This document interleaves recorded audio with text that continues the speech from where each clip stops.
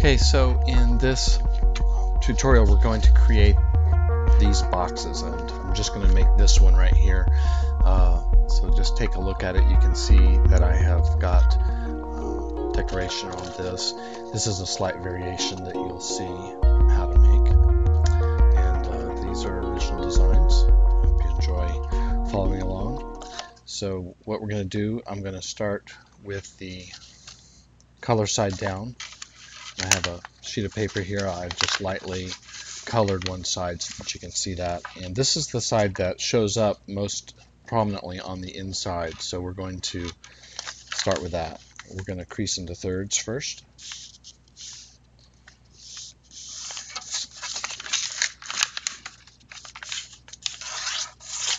In both directions. This will form the base of the box. And many of the designs I do start with this preliminary setup with creasing in thirds. Then we're going to crease the corner to the opposite 1/3 mark, like so. And you'll notice that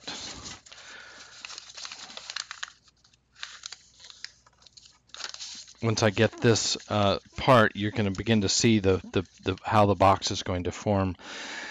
On the back side, we're going to take the corner and crease it to the near 1/3, and then I'm just going to crease this little rim like so.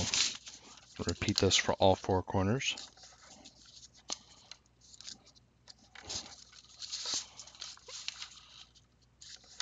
Now I'm going more quickly than you would normally go, so this is not a beginner box. It's something that you would do after you have been folding for a little while, and I've got a number of other tutorials that will show you how to fold preliminary boxes, a little bit simpler things to get going. At this stage of the game, we're going to crease a 1/3 along these edges here. We're going to crease a diagonal, or it's straight with the paper at 90 degree, and I'm going to do that just by folding in half like so. I'm not creasing all the way through, just the top little portion here. Same thing on the bottom. Just getting that. And same thing right here, just that one little section.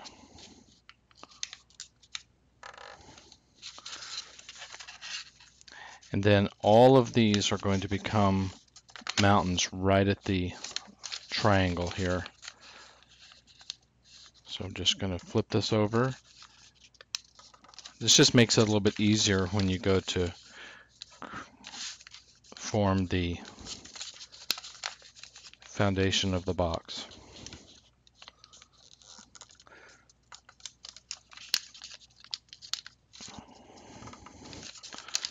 In other words, we did have a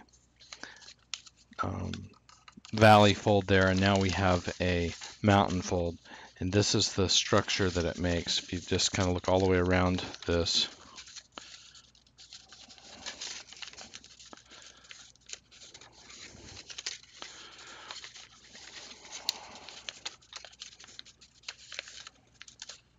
So you can begin to see what the box is going to look like so.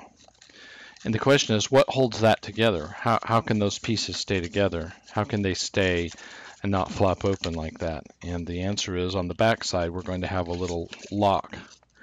And you'll notice on the back that you have a little indented piece here. What we're going to do is we're going to, exactly in half, we're going to take this mountain edge and crease it to the middle. And you know where the middle is because we creased along that middle so that you could see it. There's no other purpose for that fold in there other than to see where the middle is. And so if you look at it on the back side, it looks like this. Have like a little kite looking structure there.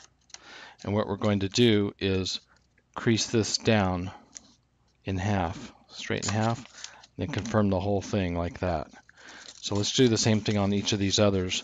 Now I find it easier if you just do the same step on all of the sides, and then sort of bring it together all at once at the end. So I will get the this little triangle in half,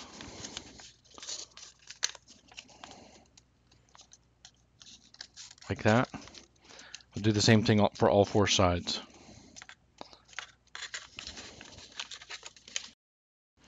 Okay, so now we're going to, I've got all four sides of this creased in that little kite shape on the back, and we're just going to go to each side and then directly crease this triangle straight down, turn it over, and then just confirm that crease through all the layers.